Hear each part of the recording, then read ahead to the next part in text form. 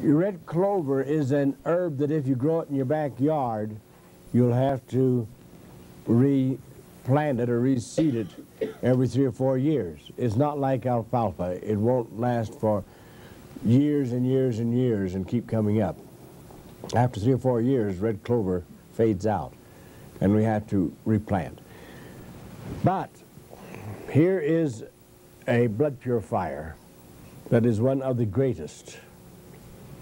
In our red clover combination tea, red clover is our basis, but we have 8 or 10 other herbs mixed in with it, because in cleaning the bloodstream, we have specific herbs that go into the liver to clean it, into the spleen, into the pituitary, the pineal.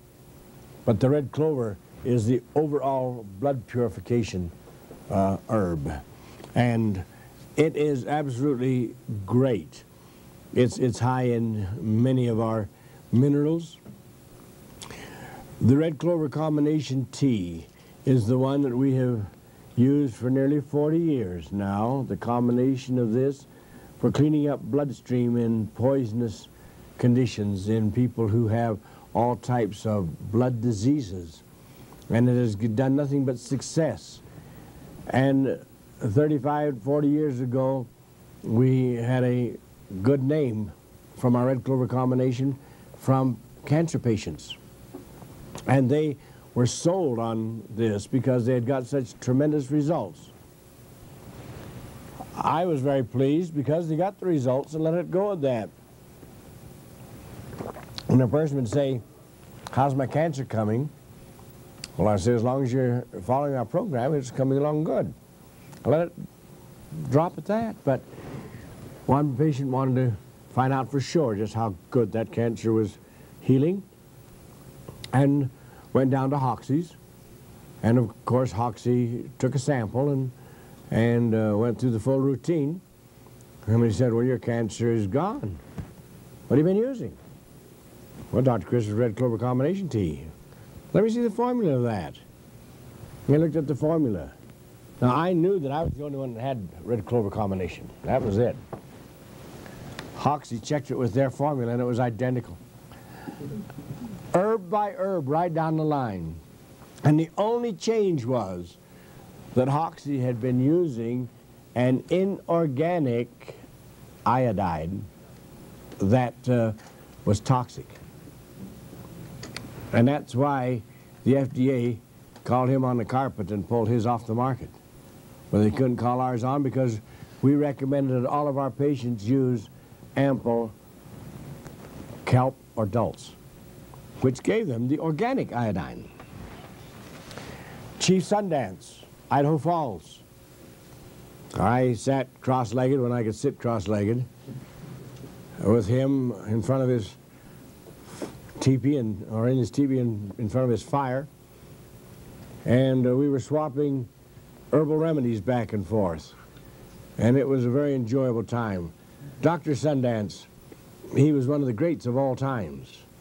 If you'd ever see his scrapbook, he traveled with Bill Cody, but he was considered not only a medicine man, but he was an Indian chief. Doc, he said, what do you do for blood poisoning? What do you do for cleaning up a bloodstream? Well, I said, we have our red clover combination tea, and I told him what it was. He said, that's odd. Why is it odd? Can you smell something in that kettle over the fire? I said, yeah, it smells kind of herby-like. He said, well, that's just what it is. It happens to be the same formula you just told me. The good Lord gave it to me a few years back. All right, he gave it to 3 of us, to Chief Sundance, to Hoxie, and to myself, because we each have different people that we work with, and it's precious. That is now being, well, it's going worldwide. In fact, this red clover combination tea, the very people that we've been working with, Health U newsletter, have let people know in their bulletins how great the red clover combination tea is. And according to my office, we're running anywhere now from 100 to 125 pound packages a day. A red clover combination tea being shipped out, month in and month out. Is the one that Jason Winters put out there, now he never put all the description over. Are they similar to what you have?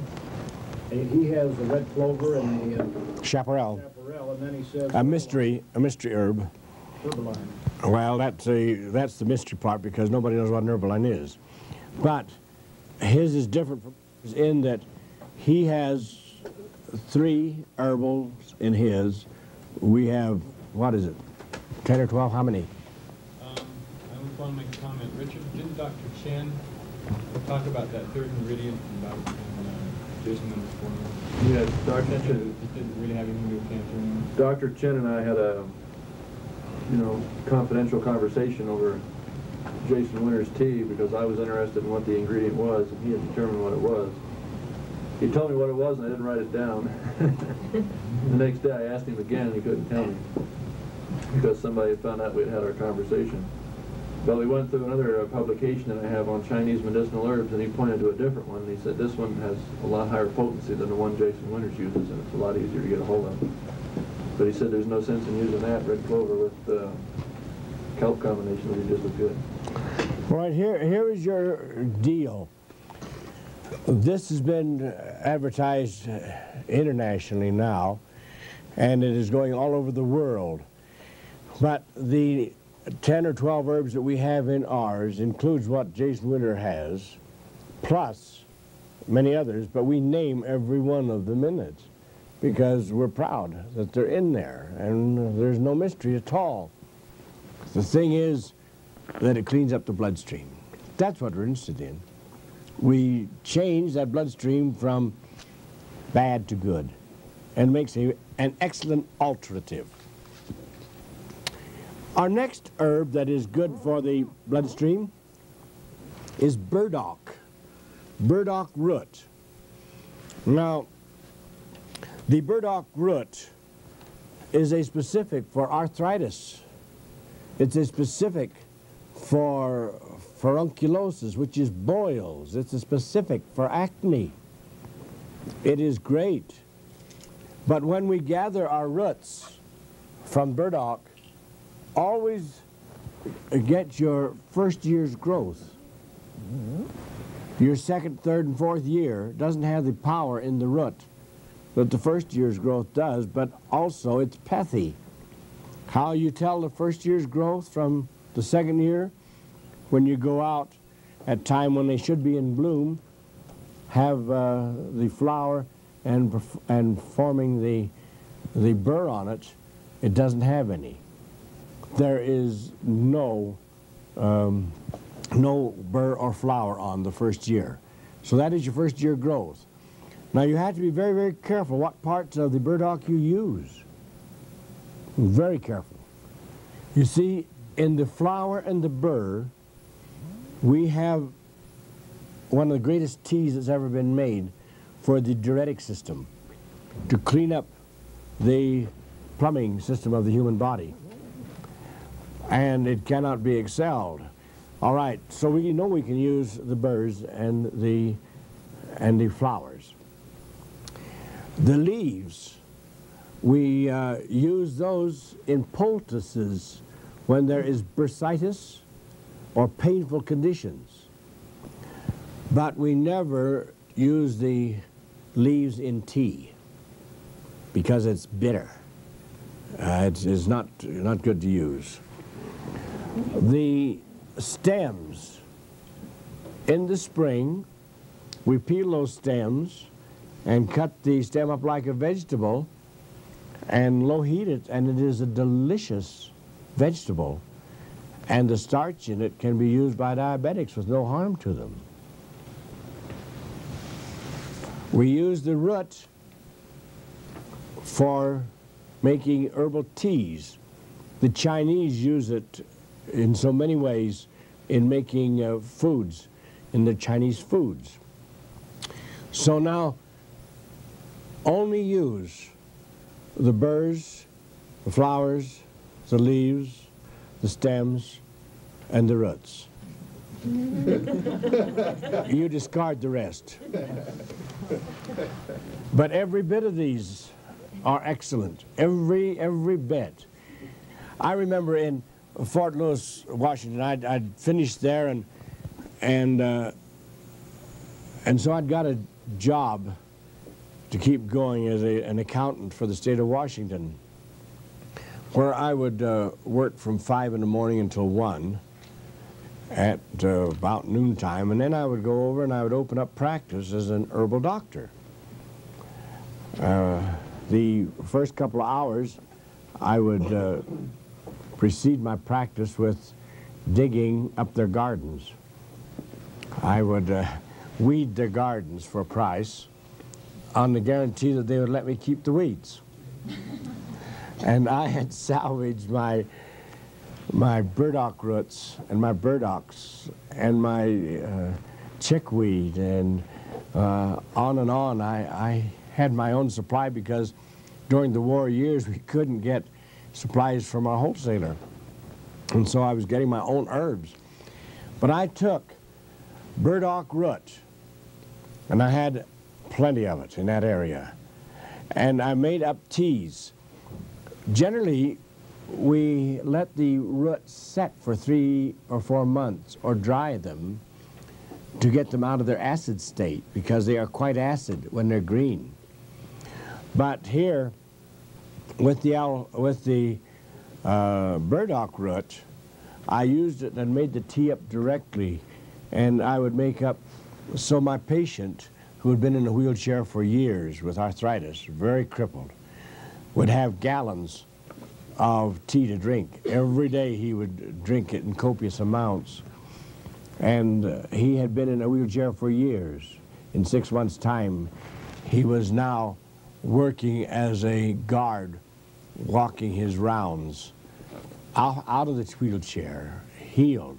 But it was with the burdock, and giving it to him in large amounts. Of course, we cleaned the bowel, we cleaned the bloodstream, and this is one of the processes of cleaning the bloodstream. Burdock, this is one of the most perfect herbs we have for cleaning up the bloodstream for boils and acne. Chaparral. Now, anything that tastes that nasty has to be good for something. It's awful. It is called many names. It's called greasewood. It's called many things, but until you've had experience using some chaparral, don't ridicule it.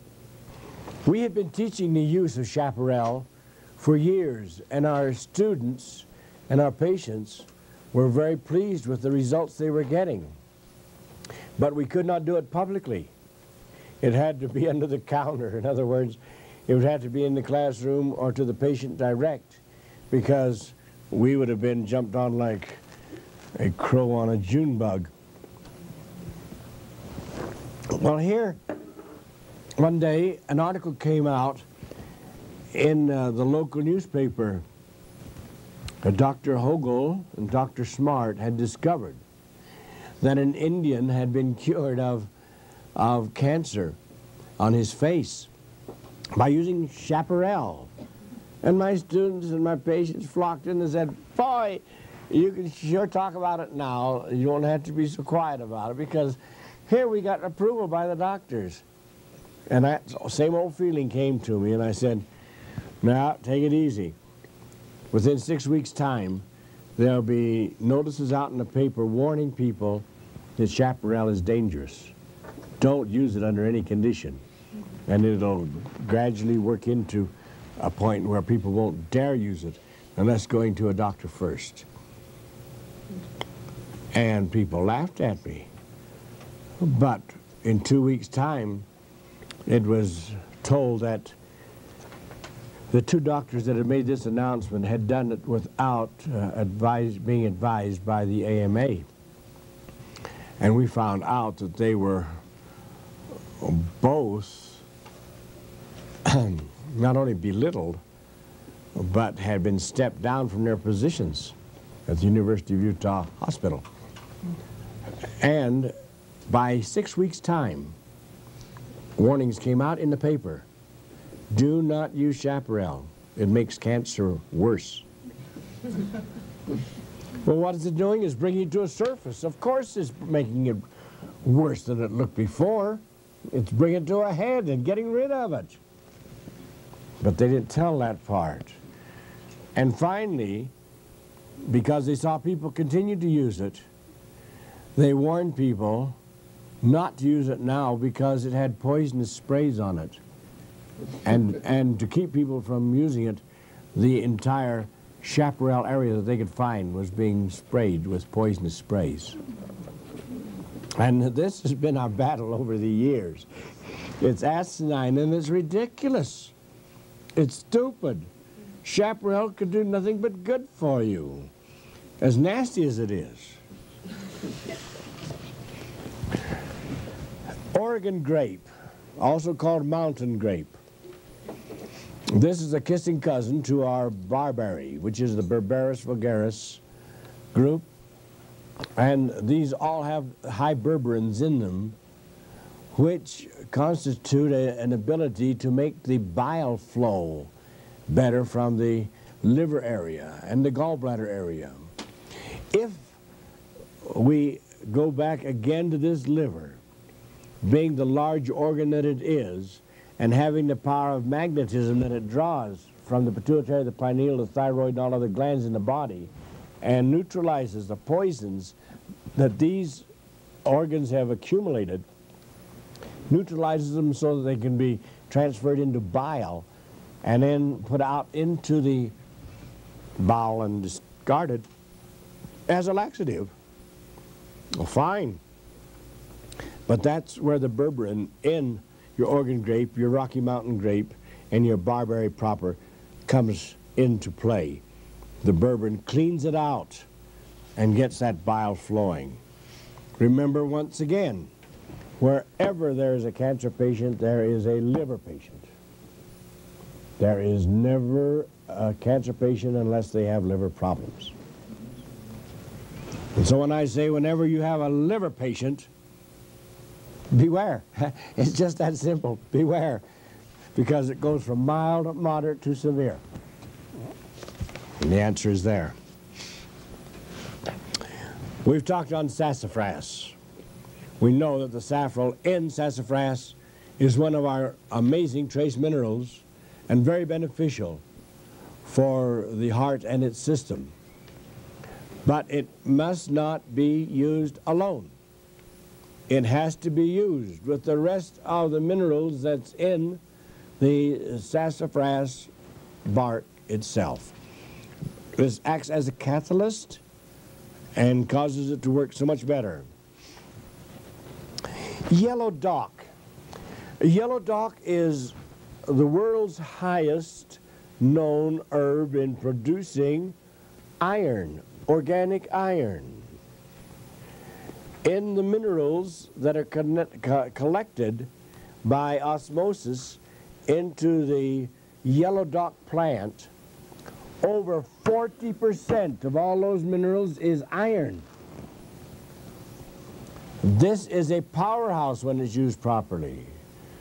People who have lost their vitamin B, people who need plenty of aid from yellow dock to get new iron in their system, if they'll start using yellow dock, they have got a powerful aid.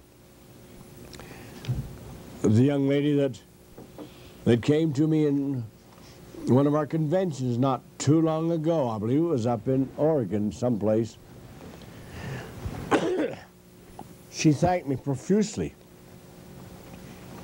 I asked her for what? I'm a little nosy. And she said, I had lost all of my power of animation. I had no desire to even get out of bed. I had to force myself with every move that I made. I had gone to the pharmacies and used every type of iron that they knew of, including Geritol. I had gone to the, excuse me, but I had gone to the health stores and they gave me everything that they could figure out. And then she said, I was despondent, and I didn't know where to turn. And I happened to pick up a monthly periodical that you'd written an article in on Yellow Dock. And she said, it said that Yellow Dock was the most powerful herbal aid that we had, and to use it. So she said, I started using 2 or 3 capsules 3 times a day. And she said, boy, I got pep and energy now. She says, it's just changed my whole life. She says, it has done miracles for me. And she said, one simple article, I think the Lord had you write that article. She said, I don't know whether anybody else got any good out of it, but I surely did. All right, as the Yellow Dock draws from the dust of the earth the minerals in, it gathers plenty of iron. And by osmosis, changes it from dead inorganic iron that can only be accepted into the body to live organic iron that can be assimilated. I'm going to keep repeating this until you get sick of hearing me say it. But when you get sick of it, maybe you'll remember it. I have to be told things so many times it's sad. And so I know repetition counts. Yes? You say it helps assimilate deep? Yes.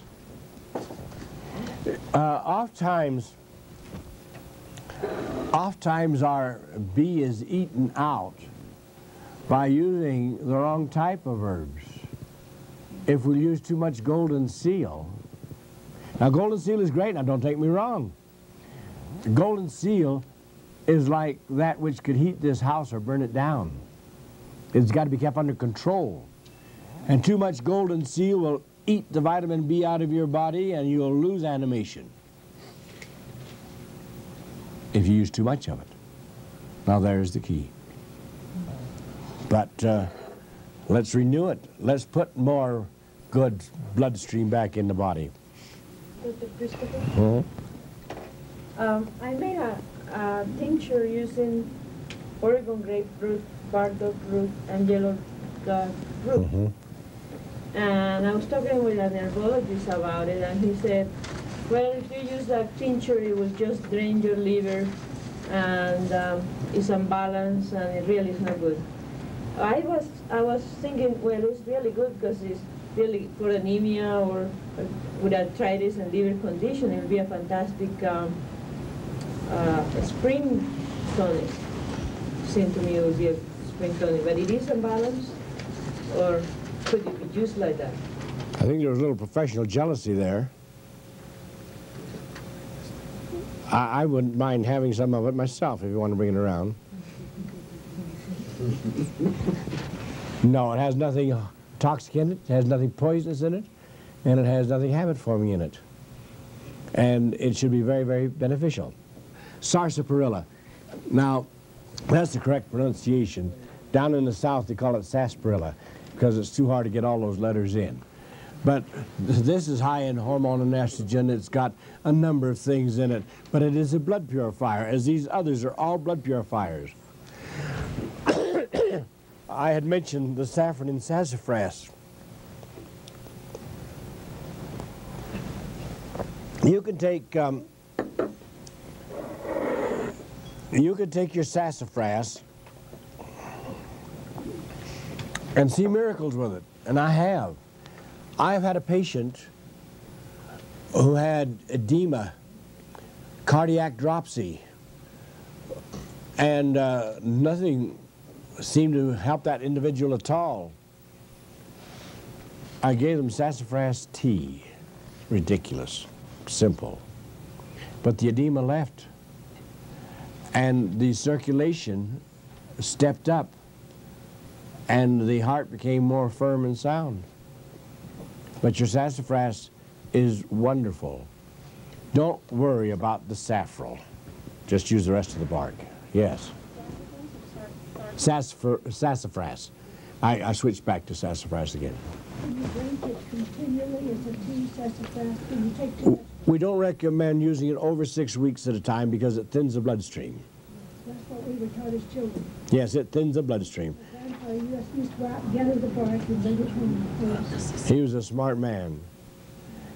Yeah, if you will use your sassafras bark for 6 weeks and then change to another one, another wonderful one would be Brigham Now your Brigham tea, it's called Mormon tea, it's called desert tea, but it's ephedra, which really gives it its classification of 5,000 years old in the Chinese routine.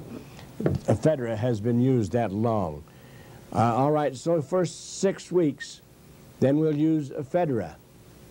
And then go back to the sassafras if you wish, or switch to something else. But your ephedra, which we don't have here in the alternatives, but which is one of the greats of all times, if you ever see one of the trees have an old trunk, great big old trunk that looks like it's hundreds of years old, and out of that trunk comes the little limbs, and the limbs have no leaves on them. That's the most stupid thing you ever saw. And these limbs are your ephedra limbs, but there's an old adage, and follow it, please. When you take one of these limbs and break it, if it's yellow on the inside, don't use it. If it's dark on the inside, use it. In other words, if it's yellow, it's acid. How soon can you go back to the sassafras tea after you take it for 6 weeks? Go back every 6 weeks. Every 6 weeks, you can alternate. Would it be all right to drink the tea along with taking the red clover combination, the sassafras tea? Oh, surely. Yes, you can alternate them this way and drink them along. Was that the sarsaparilla tree or the sassafras tea? Sassafras I'm speaking of. Sarsaparilla, it is one of the combinations that we use in our hormone estrogen and so forth. It's excellent. We're talking about sassafras. Yeah, but we're talking about the sassafras right now. Now the Brigham tea. Maybe I'm getting you all mixed up. You got to keep right with me. Your Brigham tea, which is ephedra, is the one that I say has the little limbs that come up that when you gather them, break them. If they are yellow, they're too acid to use, the middle of them.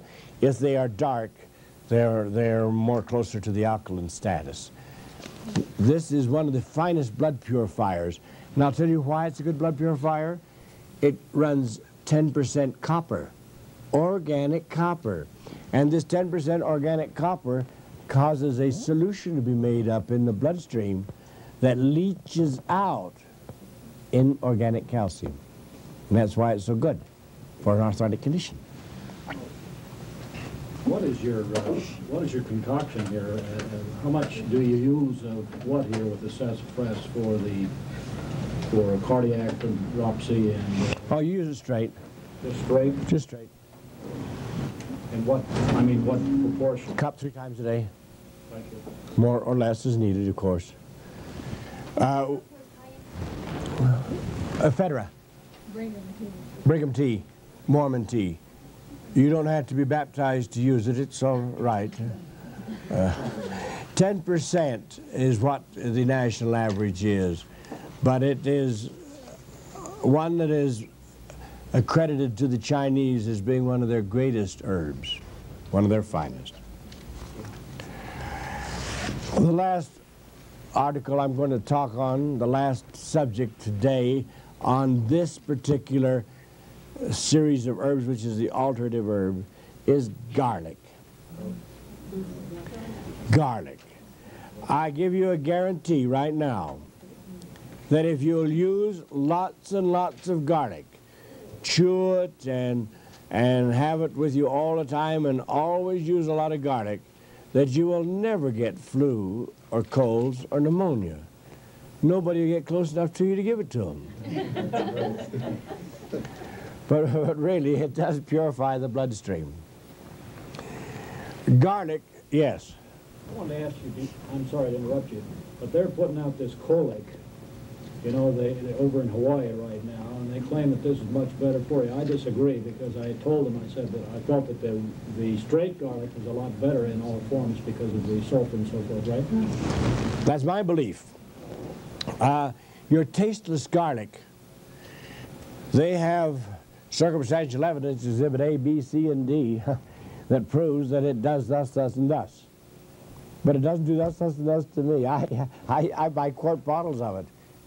And it doesn't do the work that the raw garlic will do for me. It takes 1 pound of garlic bulbs to make up 8 ounces of garlic juice. And that 8 ounces is potent. I advise you to cut it. Speaking of cutting, I remember we had a health store on 3rd South in Salt Lake. We'd got it from Dr. Loretta Foote. And it was in a community market building, and we were way at the back. And one day